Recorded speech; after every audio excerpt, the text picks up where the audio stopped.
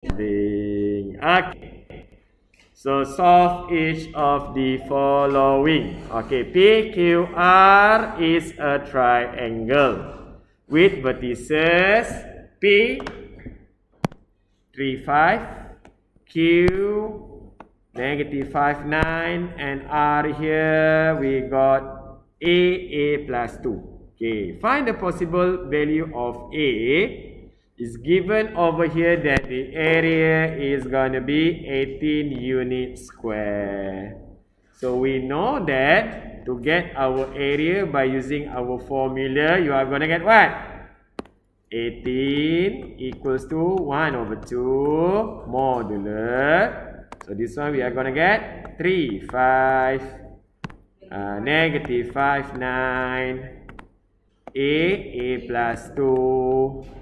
Then you are going to have back 3, 5. Am I right? Yes.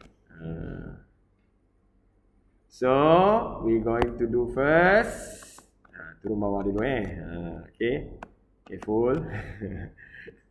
So right back over here 1 over 2. So this one is our modulus. This one, first one, I'm gonna get 3 times 9 plus -5. Oh, this one. Be careful. This one be careful A plus 2 This one nanti dia akan dapat ni. Plus with our A times 5 or straight away lah 5A. Kan? Okay, yo yo. Then minus. Minus jangan lupa. This one we are going to get up right here. So you are going to get 5 times -5 straight away lah -25 plus 9 times A. I'm going to get 9A plus this one. Be careful. We are going to expand later. A plus 2 times with 3. 3 I put in front lah. Okay. Then this one also in modular. Okay. So I just write back first 1 over 2. Okay, the first one here 3 times 9 you are going to get 27. Okay, this one you got 27. This one -5 times A, -5A, -5 times with 2, -10. Kan? This one you're gonna get plus with 5A. Okay. Then this one, ada nombor tak? Tak ada nombor. Okay. Negative with negative, I got plus 25. Negative with positive, -9A. Okay, this one kita kena expand dulu. 3 times A is going to be 3A. 3A, so minus with 3A lah. Then 3 times 2 is going to be 6. 6 with a negative, -6. Boleh kelas? Okay, next, what should we do? Simplify.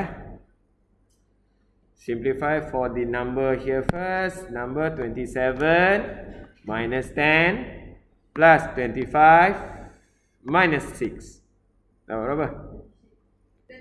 36. So you're going to get over here 1 over 2, 36. Okay, then we are going to have over here for our A. Like terms -5A plus 5A, simplify done. -9A, -3A, you are going to get -12A. So this one also we are going to get our simplify kan. Okay. So if in modular, modulus over here, what does it mean? You can have positive and negative kan kalau kita bawa pergi sebelah. Yes. Faham tak? If I bring to the other side, this one, you are going to get either 1 over 2, I bring to the other side first. Okay, kita bawa dulu 1 over 2 here. Times, if we bring to the 18 here, I'm going to get 36. Betul tak? Betul tak? Okay, then I'm going to bring my modulus over here. I'm going to get plus and minus. Boleh? Boleh? Okay, so you are going to get over here 36. Apa dia? Kenapa? This one you're going to get 36 minus with 12a. So we are going to get, because this one we have a possible value, not positive. So possible value over here, we are going to get 2. Either negative 36 equals to 36 minus 12a. The other one you are going to get 36 equals to 36 minus with 12a. Kan? Boleh? So, if negative 36, you bring 36 to the other side, it's going to be plus. So, 0 lah kan? The first A we can have over here is 0. The second A here, 36. Kenapa pula 0 kak? Negative 36 is going to be negative 72 kan? So, you are going to get over here A equals to negative 72 divided by negative 12. It's going to be 7 kan? Kan? Mana ada? 6 lah.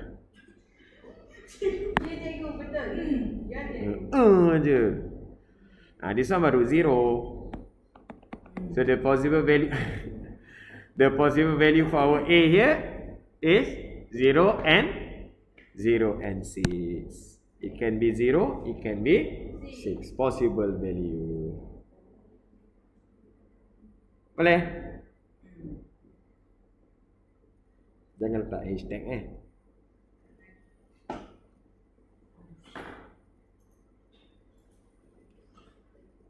Okay, girls? Okay, proceed to the next one. Okay, this one, yes. What happened to negative 12? Which one? The blue, green color. Because you have 0 divided by negative 12. 0 lah. Kan? Oh, saya terlampau ringkas sangat. Oh, sangat. Saya rasa mesti orang kata memang jadi ringkas. Iyalah. Terringkas. Okay. Kan? Okay. So next one over here is almost the same. Because this one also our area. But this one banyaklah T dia. Dia ada dekat A ni. Dia ada dekat B. Dia ada juga dekat C. Alahai. And then it's given what over here? Our area here is going to be 16 unit. So we're going to find our possible value of our T. How? Because this one triangle. So we have our area 16 equals to 1 over 2. Put the modulus over here. First one is going to be 4T. Next is going to be T negative 1. Next you're going to get negative 1 T minus 2. Then copy back 4T there. Kan? Kenapa? Tak apa. So copy back 1 over 2. This one kita buat turun bawah dulu. Turun. So what you are going to get for the first one here, 4 times negative 1, negative 4. Plus this one T times T square. T times with negative 2 minus 2T.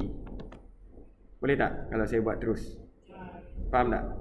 Boleh Negative 1 times T straight away negative T. This is for our times there. Minus. Okay, this one pula naik atas. Okay, T times T square. Negative 1 times negative 1 plus 1. Kan? 4 times T is going to be 4T. 4 times negative 2, negative 8. Faham tak? Boleh tak ni? Straight away. Okay. So, if you look over here, I'm going to take up from our... Okay, I bring first this one. Girls. 1 over 2 to the other side. So means that 16 times by 2, you're going to get 32 straight away. Okay, now I'm going to take out from our bracket over here. Still modular. Modulus pun saya buat pergi sebelah lah. So plus minus lah kat sini. Okay, so I'm going to write back negative 4 plus t square minus 2t minus t minus t square minus 1 minus 4t plus 8. Faham tak? Sebab saya keluarkan daripada bracket. Okay, first I'm gonna look for our number. Negative 4. Yang tu je. Oh, negative 1 and 8. Mana ada negatif? Positif kan? So we are gonna get 3 kan? So this one plus minus 32 equals to 3. Then you gonna get over here t square. Oh, t square ada berapa sana? 2. Oh, dua habis. Plus and minus cancel out lah kan? We can cancel out straight away. So it's going to be for our t here 2t, negative 2t with negative t with negative 4t. So it's going to be negative 6 7 kot. Negative 7t. Not 70 70 t. Ada orang sebut 70. 70 Okay, so you are going to get 2 different answer here. First, okay, kita ambil positif lah. 32 equals to 3 minus 70. Or, the other one we are going to get negative 32 equals to 3 minus 70. So 3 bring to the other side. You are going to get over here is going to be 29 kan? So it's going to be t equals to negative 29 divided by negative 7. Boleh permudah ke? Tak boleh. The other one here, what you are going to get? Negative 32 and 3 over here. We are going to get our negative and negative 35 kan? So t here is going to be negative 35 with negative 7. So I'm going to get 5. So there are going to be two answers there. Negative 29 over 7 or 5 for our value, possible value of t there. Boleh kelas?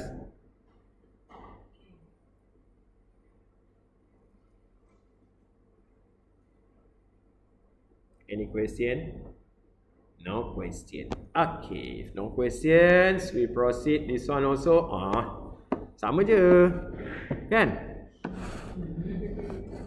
So first of all, what you have? The diagram shows points A. Point A, point B, point C. Okay, we have 3 points here. On a Kssm plane, find the value of K if the area of the triangle. Dia ada bagi tahu area is 11. So first thing first, I must find what? The coordinate of A is going to be what there? 0, 4. Okay, sebab apa? Sebab 11 equals to 1 over 2. We are going to get it into our 0, 4, negative 2, 1. Our C here is going to be 4K. Then you are going to write back 0, 0, 4. Kan? Yeah. Yeah, I bring straight away. 1 over 2 bring to the other side is going to be 11 times 2 kan? 22. Then modulus, nak bawa modulus ke? Bawa lah terus.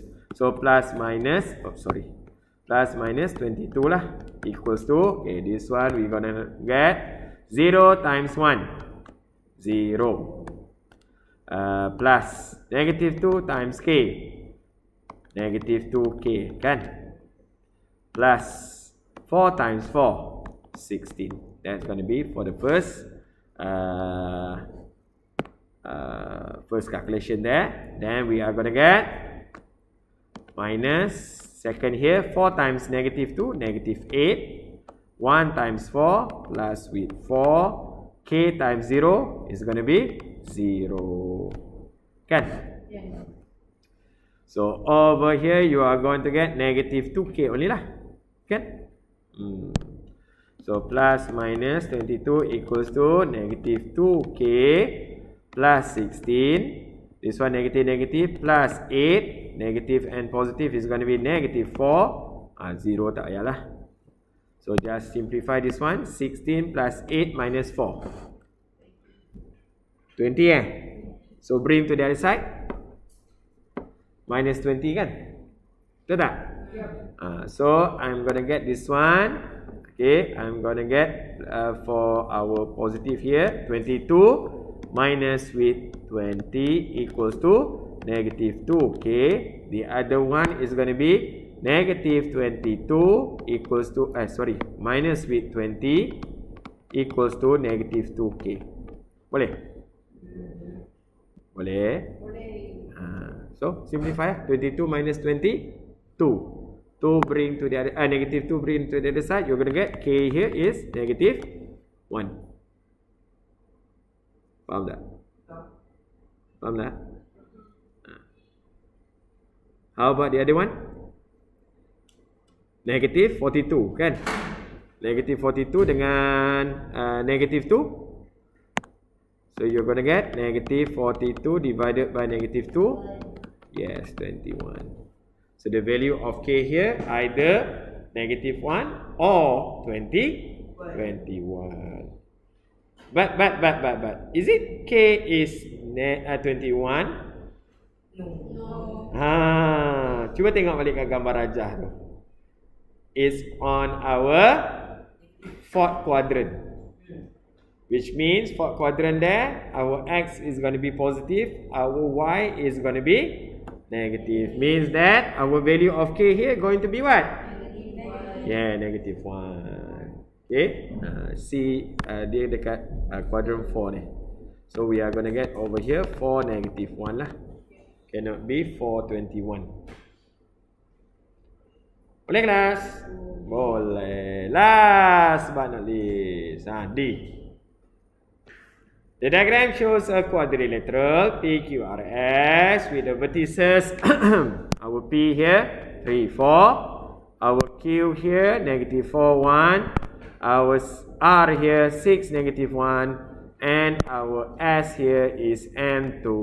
Okay. Find the value of M if the area of quadrilateral PQRS is 2 times the area of our triangle PQR. Apa maksud dia? Area of the quadrilateral is 2 times. Means that you are going to write like this, girls.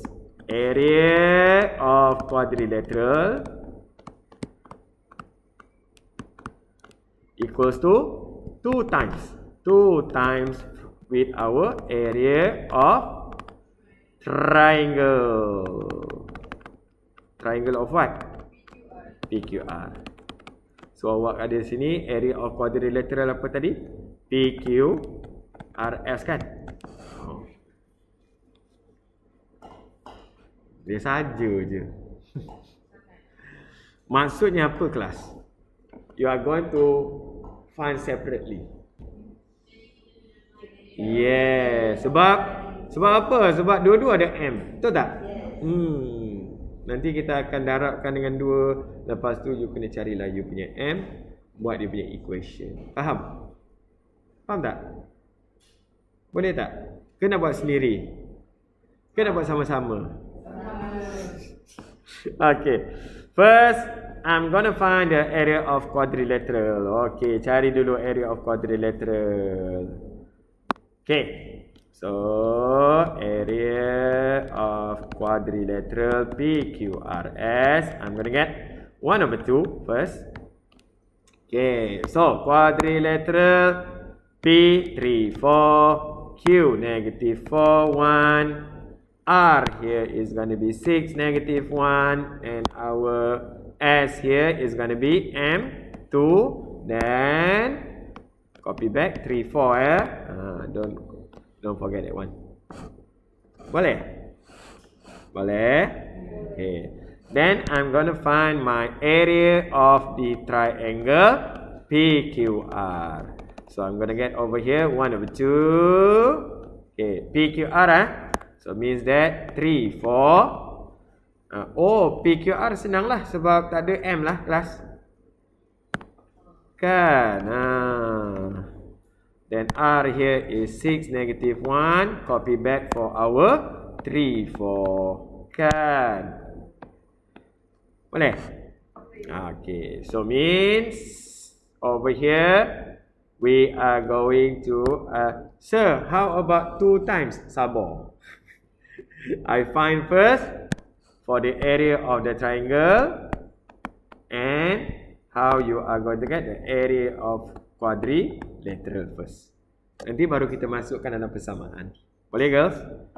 Okay, so this one for the area of the PQRS here, trapezium pula dah, quadrilateral 1/2. Okay, first thing first, 3 times 1, 3 plus negative 4, negative 1, 4. 6 times 2, 12. M times 4, 4M. That's going to be for our first bracket there. Minus, okay, the second one here, 4 times negative 4. Negative 16. 1 times 6, 6. Negative 1 with M, negative M. And 2 times 3 plus 6. Okay, so everything here is going to be for our PQRS only lah. So what I'm going to do here, so straight away lah, this one saya boleh 3 plus 4 plus 12. What you are going to get? 19 straight away, So I'm going to get over here 1/2, 19. Plus with 4M. And what happened to the next one here? Negative 16 plus 6 plus with 6. Negative 4 with negative in front there, positive 4. Am I right? Yes.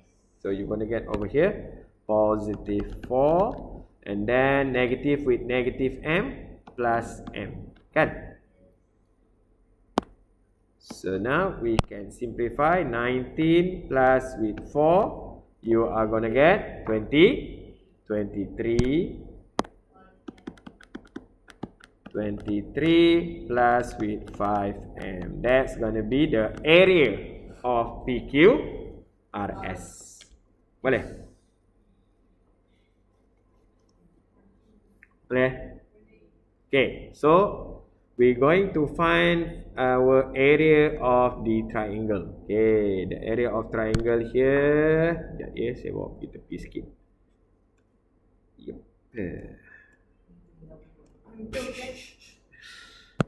So 1/2. This one, what you are going to have first?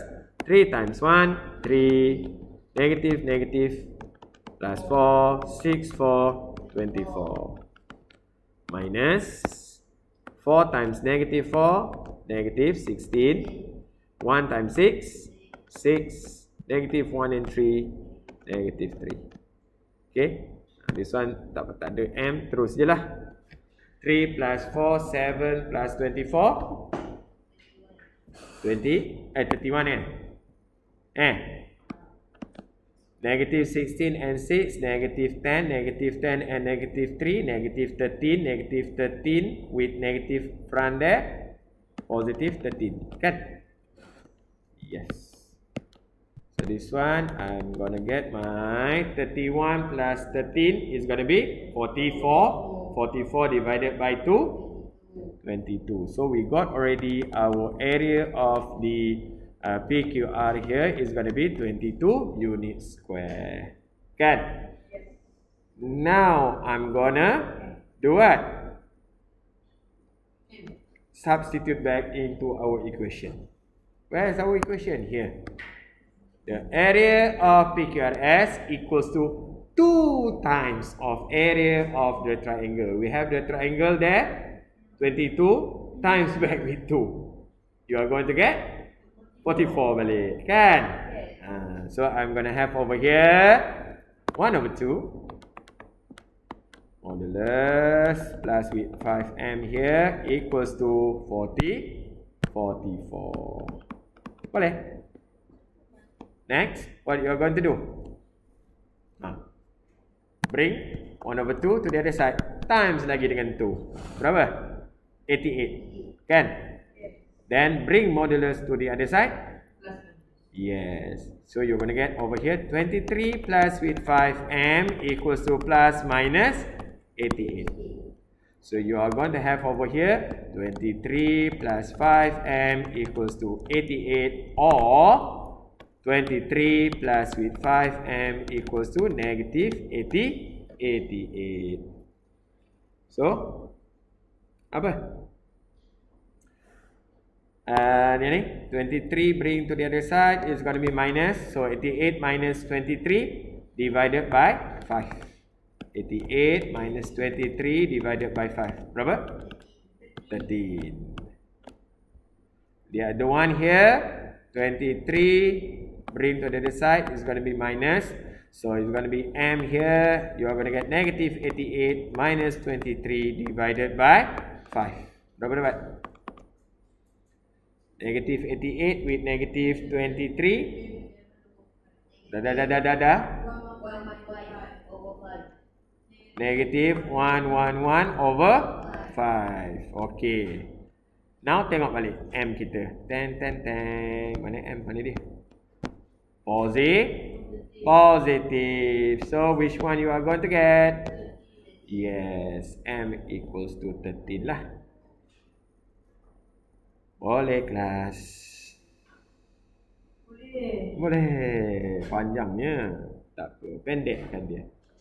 Okay.